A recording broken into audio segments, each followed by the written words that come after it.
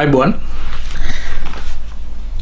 ඔබ විශ්වාස කරනවද දෙවන ලෝක යුද්ධය අවසාන වෙනකොට ප්‍රතිවිරුද්ධවාදීන් හැටියට එකට යුද්ධ කරේ චිත්‍ර ශිල්පීන් දෙන්නෙක් කියලා. ඔව් මම ඒක ඔබට පැහැදිලි කරන්න. දෙවන ලෝක යුද්ධයේ ප්‍රධානම පුද්ගලයා වුණේ ඇඩෝල්ෆ් හිට්ලර්. බොහෝ දෙනෙක් පවසන්නේ ඇඩෝල්ෆ් හිට්ලර් තමයි ලෝකයේ මෙතෙක් මිනිස් සංහාරයක් කළා නම් ඒ ඇඩෝල්ෆ් හිට්ලර් කියලා. ඒ කියන්නේ ඇඩෝල්ෆ් හිට්ලර්ගේ අනුදැනුම මතයි. ඔහුගේ ආඥාව මත තමයි මේ මිනිස් සංහාරය වුණේ කියලා. නමුත් ඔහු අතින් මියගේ ප්‍රමාණය 60 ලක්ෂයක් යුරෝපියන් සහ යුදෙව්වන්, විශේෂයෙන්ම යුදෙව්වන්. නමුත් හිට්ලර්ගේ බලාපොරොත්තු වුණේ යුද වදින්න නෙමෙයි. හිට්ලර්ගේ බලාපොරොත්තු වුණේ චිත්‍ර ශිල්පියෙක් වෙන්න. එහෙම නැත්නම් පේන්ටර් කෙනෙක් වෙන්න. නමුත් අභාග්‍යයකට ඔහුගේ අනාගත අරමුණ වෙනස් වුණා. ඇඩෝල්ෆ් හිට්ලර් උපදින්නේ ජර්මනිය තුල නෙමෙයි. ඔහු උපදින්නේ ඕස්ට්‍රියාවේ 1889. ඇඩෝල්ෆ් හිට්ලර්ගේ පවුල් පසුබිම උඩ වෙන්න ඕන. ඇඩෝල්ෆ් හිට්ලර් බොහෝ විට තද සිතක් ඇති මිනිහෙක් වෙන්න ඇති. මොකද ඇඩෝල්ෆ් හිට්ලර්ගේ මවගේ දෙවන විවාහයෙන් පස්සේ එන පුද්ගලයා ඊටාම ක්‍රූර මිනිහෙක් හැටියට තමයි සඳහන් වෙන්නේ. ඔහු මේ ඇඩෝල්ෆ් හිට්ලර්ටයි ඔහුගේ සහෝදරියටයි ඊටාම අමානුෂික විදිහට පහර දෙනවා. එහි ප්‍රතිඵලයක් හැටියට මොවුන්ට සිද්ධ වෙනවා මේ ගෙවල් වලින් පැනලා යන්න. ඒ කොහොම වුණත් ඇඩෝල්ෆ් හිට්ලර් 1913 තමයි ජර්මනියට එන්නේ. ඔහු ජර්මනියට එන්නේ ෆයින් ආර්ට් ඇකඩමියකට ඇතුළු වෙන්න. නමුත් ඔහු දෙසරයක් රිජෙක්ට් වෙනවා. ඔහුව බාරගන්නේ නැහැ.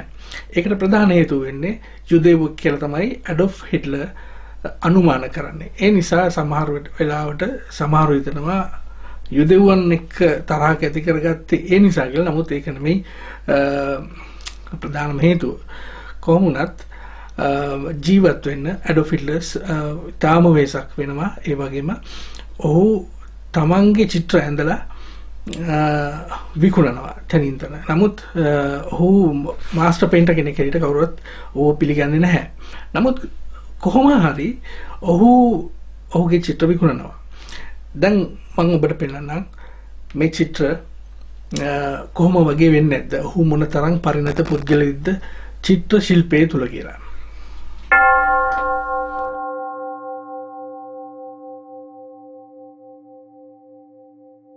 Der 6. Parteitag der Bewegung geht zu Ende. Was für Millionen Deutsche, die außerhalb unserer Reihen stehen, vielleicht nur als imposantestes Schauspiel politischer Machtentfaltung gewertet wird, war für die Hunderttausende der Kämpfer unendlich mehr. Das große persönliche und geistige Treffen der alten Streiter und Kampfgenossen. Und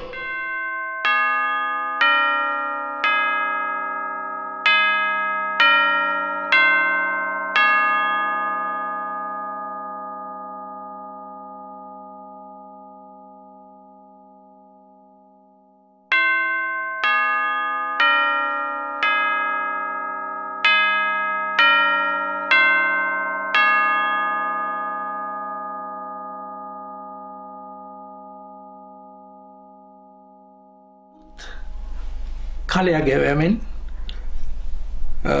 ඇඩෝල්ෆ් හිට්ලර්ව ජර්මනියේ පාලකයා බවට පත් කරනවා. ඔහුගේ ප්‍රධාන අරමුණ වෙන්නේ එක ලෝකයක්, තනි පාලනයක් අවුරුදු 1000ක්. අවුරුදු 1000ක් ඔහුගේ තනි පාලනයෙන් මේ ලෝකය පාලනය කරනවා කියන එක තමයි ඔහුගේ ප්‍රධාන අරමුණ වෙන්නේ. කොහොම වුණත් අවුරුදු 5ක් ඇතුළත ඔහුගේ බලාපොරොත්තු අලු දූලි කරමින් ඒ සීනය විනාශ වෙනවා. විනාශ කරලා දානවා.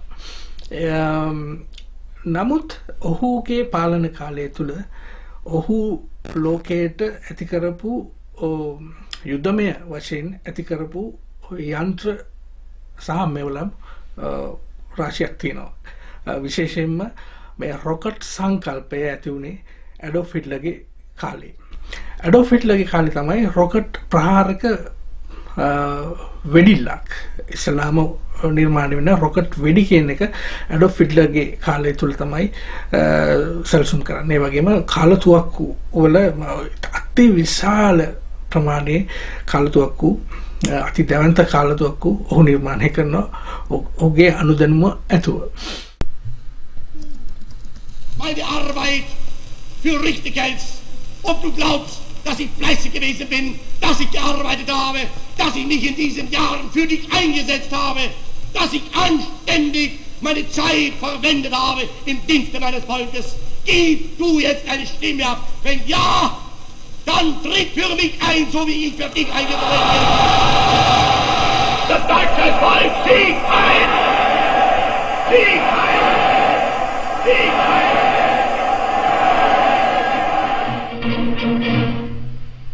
Und alleinige Macht in Deutschland. ඒ වගේම ඔහුට අවශ්‍ය වෙනවා මේ කාලය ඇතුළත ඉතාම සරල වාහනයක් 4 දෙනෙකුට පමණ ගමන් කළ හැකි මෝටර් රථයක් ප්‍රචලිත කරන රට තුළ මේ සඳහා ඔහු මේ කර්තව්‍ය බාර දෙන්නේ ෆර්ඩිනන්ඩ් පෝෂේ කියන පුද්ගලයාට. ඔහු ඒ සැලසුම සකස් කරනවා. ඔහු සැලසුම සකස් කරන්නේ ඉතාම සුවිශේෂ විදිහට ඒ වාහනේ තමයි වොක්ස්වැගන් බීටල් රථය. මේ සැලසුම ඩමි එකක් හැටියට ගෙනහල්ලා ඉතාම කුඩා වාහනයක් වශයෙන් ගෙනහල්ලා ඇඩෝල්ෆ් හිට්ලර්ට පෙන්නනවා. ඒ පෙන්වුවම ඇඩෝල්ෆ් හිට්ලර් ඒක දැකලා hina වෙනවා. ඒක ගැන ඔහු පැහැදිලිමක් කිරීමක් කරනවා. මේ වාහනේ ඉස්සරහත් පිටිපසත් තියෙන්නේ කාන්තාවකගේ රහස් ප්‍රදේශයේ හා සමානව තමයි ඔහු නිර්මාණය කරන්නේ. වොක්ස්වැගන් රථයේ පිටිපස හැඩය බැලුවාමත් ඉස්සරහ පැත්ත බැලුවාමත් ඒ ෂේප් එක තමයි තියෙන්නේ.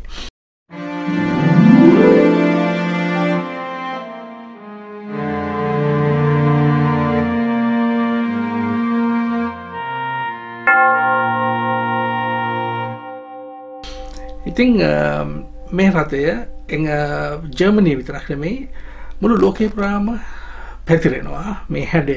ඒ වගේම වෙන මොටර රථ සමාගමුත් මේ හැඩය කොපි කරලා වෙන වෙනත් වාහනත් හදනවා.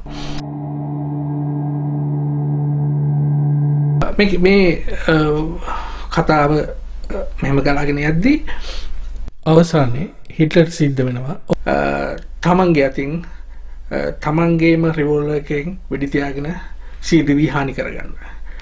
ඒ පොළොව මතු පිට නෙමෙයි පොළොව යට රහස් බංකරයක් තුල තමයි තමන්ගේ කාමරේදී තමන්ගේ අතින් තමන් සීඩිවි හානි කරගන්නේ.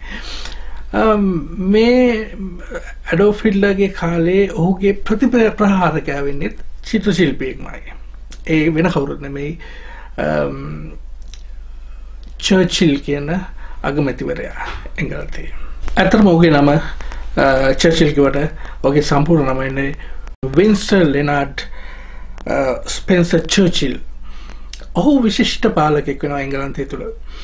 ඔහු දේවතාවක් අගමැති ධූරය බාර ගන්නවා 1940 සිට 45 දක්වාත් 51 සිට 55 දක්වාත් වගේ කාලයකදී ඔහු අගමැති ධූරය බාර ගන්නවා.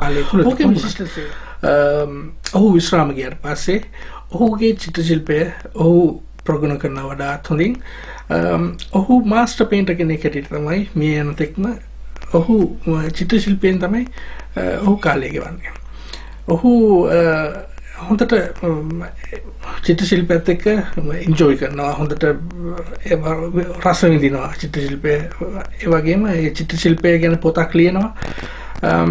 ඒ හා සමානම වැඩ කරගෙන ගිහිල්ලා ඔහු 1965 දී අභාව ප්‍රාප්ත වෙනවා. ඉතින් අපි බලමු ඔහුගේ නිර්මාණ කොහොමද කියලා. Ladies and gentlemen, the vote you will give on February the 23rd is of profound importance to your future. Your homes and families and our country are all involved. The choice is plain. Are we now to take another plunge into socialist regimentation, or shall we return to the high road of freedom, of enterprise, and with proper safeguards, opportunity for all? Under the socialist system, where everything is controlled by an all-powerful state, we cannot hope to uphold our standard of life and secure employment for the 50 millions crowded in our small island. If we are to be independent of foreign aid, we must rally all the genius, contrivance, initiative and diligence of our people in a new ඔබ subscribe කරලා නැත්නම් අපේ channel එක subscribe කරන්න යට තියෙන button එක press කරලා. ඉතින් නැවත වතාවක් අපේ ඊළඟ YouTube වීඩියෝ එකකින් හමු වෙනකන් ඔයගලන්ට අයබෝවන්.